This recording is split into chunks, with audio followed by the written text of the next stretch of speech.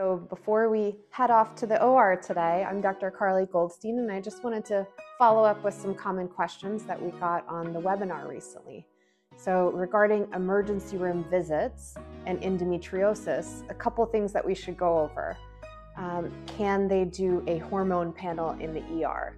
No, this is actually not the best time to have a hormone panel. And why is that? The emergency room is really equipped to run labs that can come back within the hour. So checking for anemia, checking for chemical imbalances that could be life-threatening, checking for a pregnancy test, and conditions that may require, any kind of very urgent action that they can correct. Most hormone panels are actually sent out and they take days to come back. It could take 3 days to 4 days to a week to come back. And so emergency rooms are not typically going to send out a hormone panel or a fertility panel for you while you're there. Their job is to really rule out an urgent, life-threatening condition that requires their assistance.